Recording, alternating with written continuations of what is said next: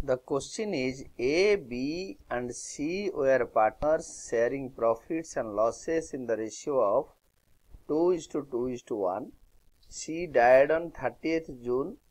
Profit and sales for the year ended 31st March were 1 lakh and rupees 10 lakh respectively. Sales during April to June were 1,50,000. You are required to calculate the profit of C up to the date of his death. हम यहाँ पे sales basis में profit calculate करेंगे, कितने cell हो रहा है और कितने प्रॉफिट होना चाहिए, और जिस टाइम डेथ हो गया उसी साल ये पार्टनर कितने सेल करवाया था. It is not on time basis.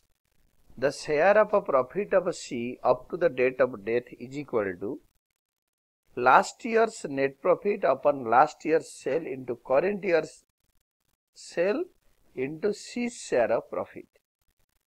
पिछले साल का प्रॉफिट 1 लाख था, पिछले साल का सेल था 10 लाख, तो 10% हो गया. 1 lakh by 10 lakh is equal to 10%. तो इस साल सेल हो रखा है 1.5 लाख, तो उसका 10% ये अपने आप आ गया. उसमें 1.5 लाख मल्टीप्लाई करो, 15,000 से आ गया प्रॉफिट.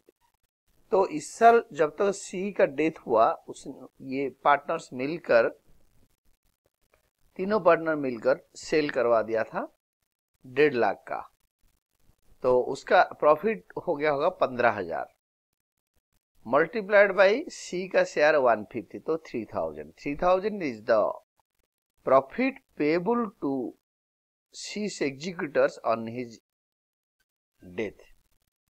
तो 3,000 एक्सपेक्टेड प्रॉफिट पे करेंगे. अगर इसका जर्नल एंट्री के लिए बोला नहीं, अगर बोलेगा तो हम ऐसे लिखेंगे, profit and loss suspense account debited to सी's capital account.